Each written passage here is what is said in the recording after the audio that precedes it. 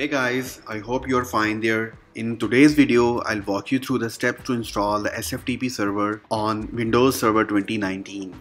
So let's go to my lab. Here's my file server and I want to install SFTP service on this server.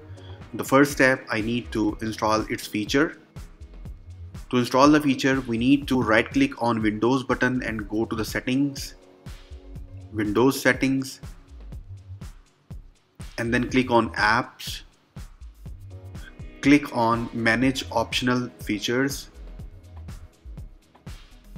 Now click on add a feature. Now you have to browse down to select OpenSSH Server. Click on install and wait for some moments.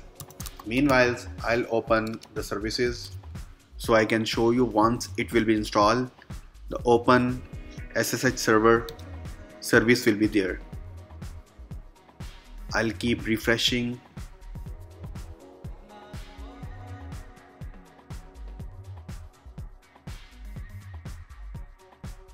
Okay, OpenSSH SSH service is showing now. Now we have to configure these two services to start on automatic mode at startup. Click apply and then start the services. Go to your SSH server service, startup type again automatic, apply and click on start button. Now we have done the step 1 and step 2. Now we have to configure the root directory for OpenSSH server. By default it's go in your operating system, partition and then users, but I want to make the SFTP default path or root path in the E drive like sftp root. So I need to point my SFTP server by default on this path. I'll copy this one and open Notepad, run as administrator. Click open and you have to change path for C program data and then SSH. Once you will be in that directory, you need to select all files and here's the file sshd_config. You need to open that one and now find the key chroot directory, this one. I'll paste my path, new path here and put it on quotes. Now I have to remove this hash so changes can take effect. I'll save it on the same location, close it and now go back to your SSH server service and restart it.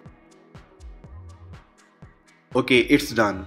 Now I'll install any FTP client like FileZilla.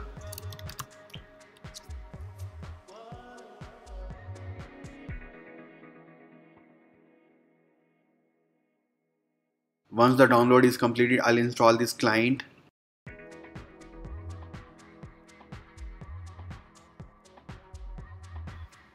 Okay, on the fifth part, now we have to create a local user or the domain user to connect the SFTP server. I'll go back to my screen.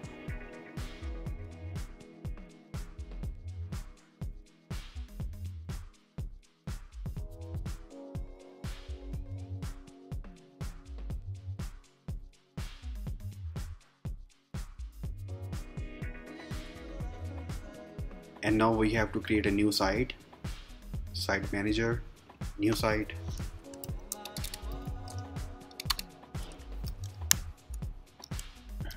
TT-lab SFTP server. Now go to the protocol and select the SFTP. I'll mention the local IP address or the host name of the server. Port number will be remain 22.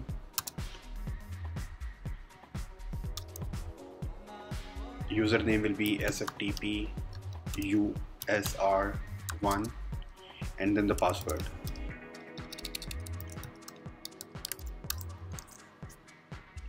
Click OK. Now let's try to connect that server.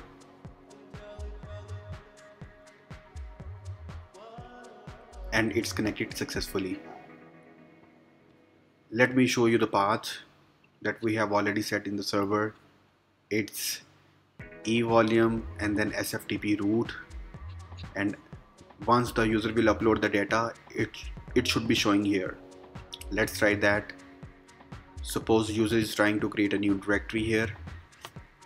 Says sftp usr1 data. Click OK. Go back to your server and check. Yes, the directory is created here. Now let's try to upload some file to make sure the user have appropriate permission there.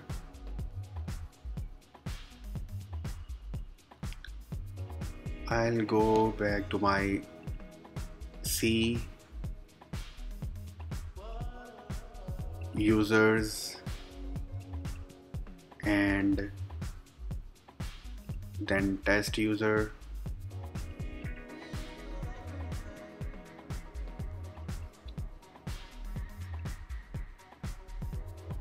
I'll try to find some file from my downloads, and let's check if I can upload this setup remote desktop manager file. So the way is just simply drag and drop here. Now you can see on the bottom the file is uploading successfully.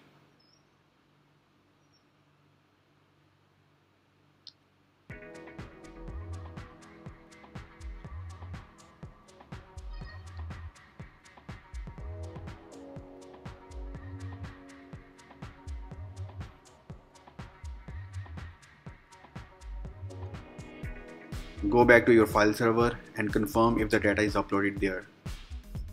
Yes, the data is uploaded in the server. So I'll also share this document with you in video's description. You will find the URL link of this blog. So it's better to follow the step-by-step guide so you can get the better idea how the SFTP configured. Thanks for watching.